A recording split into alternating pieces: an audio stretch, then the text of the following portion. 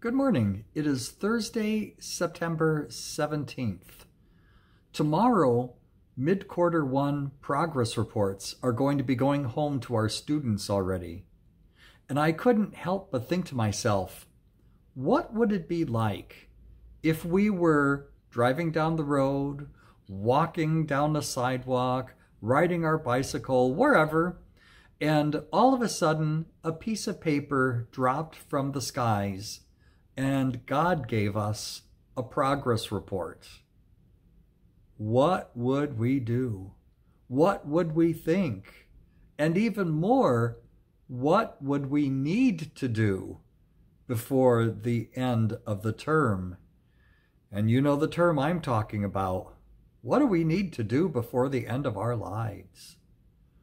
It would be a lot more convenient, perhaps, if God gave us progress reports, so that we would know exactly where we stood in His eyes, so that we would know exactly what we need to do in order to be better, in order to do what God wants of us.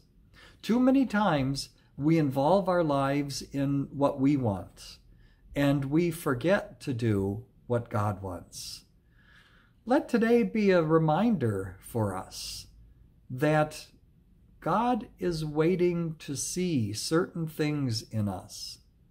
God is waiting to hear certain things from us. And it would best benefit us if we did the work that God wants us to do. Many of us probably have a long way to go before God looks at us and says, "Yeah, finally got it right." But don't let that stop you from struggling each day. Don't let that make you give up. God is looking for something from each and every one of us today. Are you willing to give it to Him? God bless you this day and every day of your lives.